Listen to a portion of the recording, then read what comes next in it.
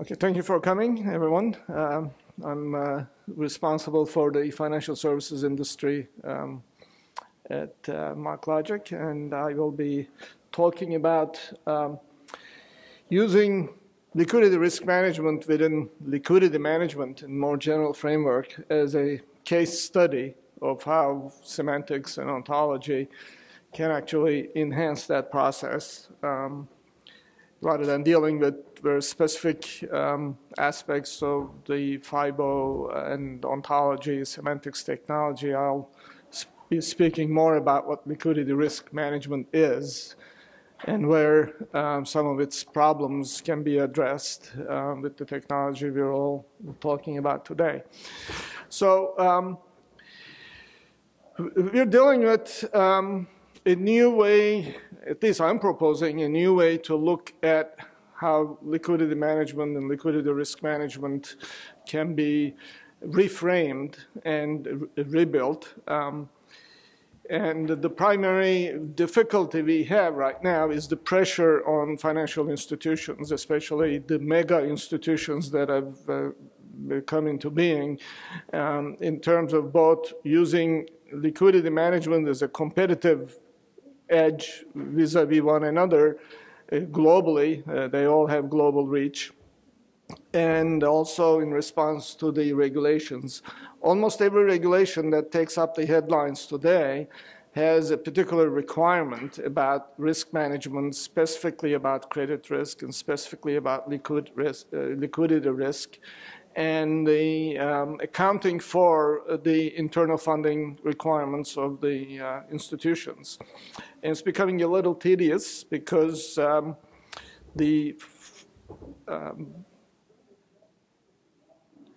okay, this is, right, I'll go on. This is the original deck, but I'll continue with this. The operational management has three legs, basically. The funding management, the internal funding requirements, identifying funding gaps, and then responding to it. Manage the cash flow and collateral operations, cash flow management, collateral operations management, so you get the data into the decisions about funding, and then the risk. And that risk is twofold. One is operational, that get the funding where it needs to go within the company, plus its implications on the balance sheet through asset liability management process. And there are three components. The yellow ones are the application stack, which may be homegrown or commercially available. And the bottom one is the process that harvests data from many databases. The databases underneath are legacy transactional infrastructure. And there are many. Part of the reason is the mergers and acquisitions that we've seen over the past 10 years. Everybody accumulated smaller companies with their own technology infrastructure and sometimes incompatible technology. The funding part as a business process draws on the results the collateral manager application and the cash flow manager generates, and the liquidity risk applications or module. So we've got data silos everywhere, but everybody wants a 360 view of where the funds originate and how they travel to their target budgets. And as they do so, they need to generate reports about cost of capital, usage, the trail, the audit trail, and so forth. So liquidity risk management function is, this diagram explains it as a continuous process. And the boxes at the bottom indicate what it is that we're missing and what we would like to have built into these boxes. The first one is essentially collecting the data that explains us the behavior of the transactional systems and the data they generate, and understanding where the risk exposure originates from in terms of risk groups. And then the first one and the second one is the calculations, where we do the simulations and come up with the results. And the third box is the reporting. And it's entirely sequential. And it is overlaid on a transaction infrastructure where you dip in and extract some of the transaction flow data use it, and then pass it along to the next stage. The other thing that is generally not captured in that diagram and in the legacy systems is the event signal data. That's generally outside the transactional systems, but events occur through news, market activity, volatility data during the course of trading, and the things you may harvest from social media, and the payments, and the irregularities in payments, and the payments supervision that comes through the fraud surveillance systems. And all of that is generally has been outside the transactional streams that feed existing liquidity management applications. Event stream management today, when we look at it as a technology stack, we're using complex event processing technology, messaging technology, transaction flow, XML and their derivative instruments traveling as documents, but all of them are independent of one another, and they do exist in their own time dimension, but temporally it's very difficult to relate them until they get accumulated in a data warehouse somewhere, and we don't establish the causal relationships in time, in point in time when they occur. We're waiting too long to start making sense of them in unison. And what we miss, the opportunity we miss, and the information that we miss in this case, is those independent streams that may be client transactions, economic indicators data that is published regularly, market data, market activity information, and the trading data, news. All of those have causal and temporal relationships. And we can capture them in a point in time when they occur and make them travel together and make them get to a destination into an analytical box as if they were one unit of work, one unit of information, and exploit it very early rather than going through this sequential process of moving data, accumulating it, and then attempting for discovery. So when we look at event streams, we have to realize it's much more than data. There is the contextual, operational, significant information that affect one another. We just don't know how to quantify those effects as they happen, but we should be doing that.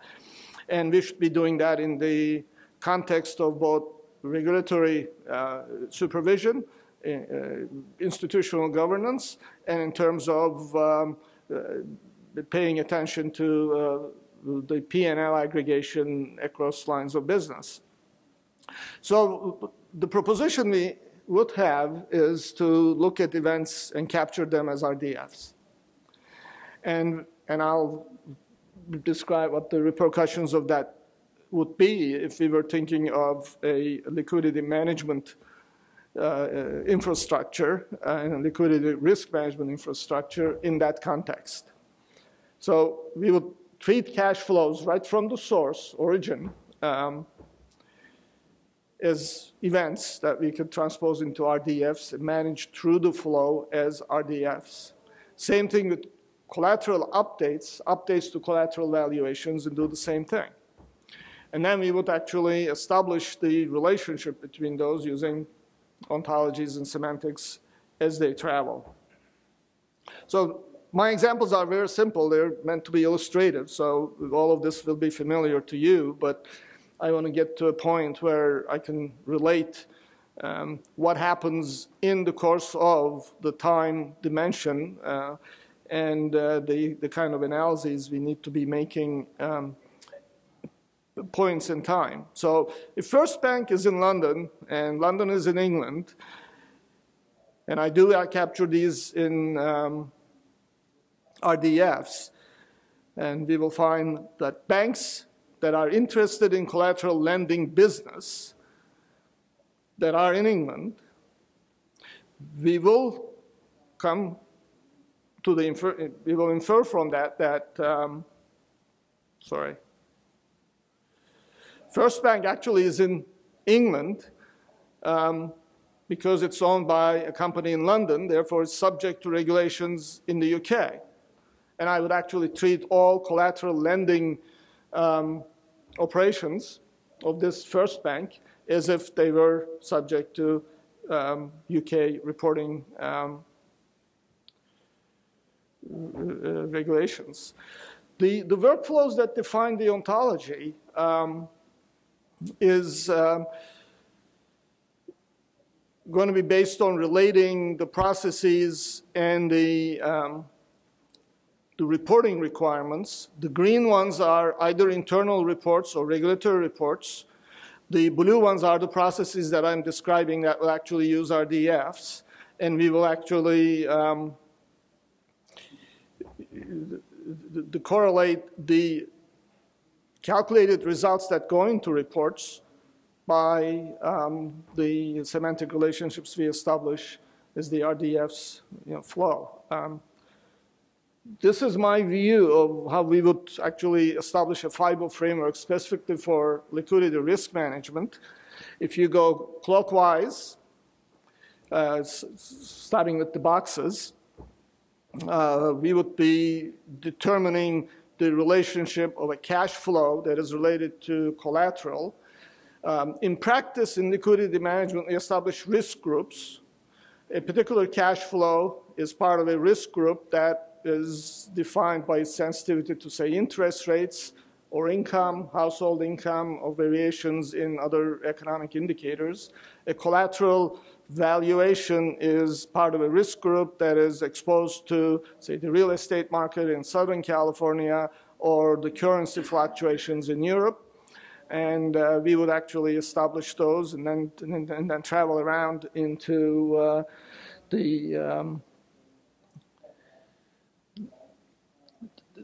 the delta calculations we would make when we do have changes in the underlying parameters or underlying data. And that would invoke the calculation engines that I talked to about earlier that would not only do the simulations incrementally as data changes, but update the risk profile as it goes along. What I would do is in the detail out the cash flow management and collateral processes is actually insert the ontology into the cash flow manager where predictive forecasting capability lies, and that cash flow manager is enriched with the ontology and mapped to a reporting hierarchy. Each reporting hierarchy is mapped to, in practice, a risk group, but we do a lot of data transformation and data movement to make that happen. What we should be doing is that the risk group has a reporting path all the way to the management level on its own, and we would actually invoke that reporting path with the cash flow manager when the semantic relationship indicates a change in the underlying relationship. Same thing with collateral manager. It is the host for the ontology definitions related to collateral valuations and the risk groups that, that different collateral assets fall into. So instead of that middle that had a lot of ETL movement and relied on transactional systems for movement of data, we would actually insert the facility that would build the RDFs and capture the data as RTFs and to build the ontology and then move forward into the cash flow manager, collateral manager that would activate the specific calculations we would do. This would not be sequential. This would be concurrent processes depending on what the signal data is telling us. And that's the short version of the presentation. So I'll stop for QA. That leaves us a lot of time for QA. There was a couple of slides there that went into detail about how to construct risk groups and relate them to specific calculations in liquidity risk management. But I can go into detail about those if that's of particular interest to anyone. So any questions? Yeah. Dean. In terms of the particular use cases that you showed today, Right. That was one example. Can you repeat his question? The bitemporality and the significance of bitemporal capability in the context of liquidity risk management, and just an example would help. If I had a cash flow 1 from a source 1 and it belongs to risk group 3. And then that cash flow is related to a collateral asset 2, which is part of a risk group 3. And the cash flows are essentially payments for mortgages. And at some point, I get the news that from a debtor in County D, and then I get a news report that says for the past 3 quarters in a row, household income at County D declined by 3%. So at that point, I know something. There's regular time dimension, and then there's another time dimension that is after the fact that I know there is household income decline in that county. Should I move my cash flow from one risk group to another risk group? Should I go and move my collateral from one risk group to another? And suppose I know that the payments are essentially payments into a mortgage-backed portfolio that is coming from a tranche that is interest rates payments only versus payments against the principal. And therein lies, I need to keep whatever I do in 2 different times. One is after I know the household income has declined, now that I have to look at my risk grouping differently, versus what I would continue hoping that nothing has changed and the payments are coming. There's no irregularity in the cash flows, but except that there's this news that changes my parameters of the way I look at risk grouping. That's where bitemporality would help. When did I know what changed, and what did I do after I know what has changed?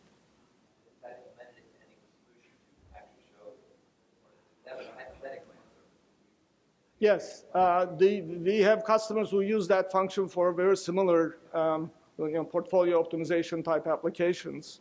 There is a reporting application for internal surveillance at trade desks that also applies, which is very significant, not as quantitative, but yes. So, if I understand your talk correctly, you're building these events as RDF and graphs, and then you're using what? Some version of Sparkle to formulate? Well, you can use Sparkle or all. If we're capturing these as RDFs, what are we using to leverage RDF information? What is the event recognition pattern specification? Well, it will depend on both the ontology, but first of all, it's either Sparkle or all. You can use them. A lot of the customers have very specific requirements of what they're watching for. The change in the event or the exception event that they capture is going to trigger an application that looks the entire RDF's entire history, because history is also stored, and do some analysis based on that exception. Exceptions are the type of exceptions I was describing that change the parameters that are part of that ontological relationship we establish. Like a cash flow is actually in this risk group. Did something related to that cash flow change it so that we have to disqualify it out of that risk group and put it somewhere else? And that's the logic. That's the logic depending on what it is you're doing, derivatives trading or mortgage-backed assets or, I guess my question is, how do I specify this? Is this Sparkle query and SQL? Yes, you can use Sparkle. You can use, but that's the interface to the data. But it goes, yeah. Yeah. I mean, XQuery is very particular to MarkLogic, but that's how you interface with the data. The application itself that leverages that data is, varies depending on the line of business, but that's essentially most of the time, maybe 80% of the time, proprietary logic that the customers have. Mike Bennett. So just to follow up on that, do you have a event ontology? And if so, what's its foundation? Is it like WCT? Does it use different interval? Or what are the building blocks of it? The reason I'm interested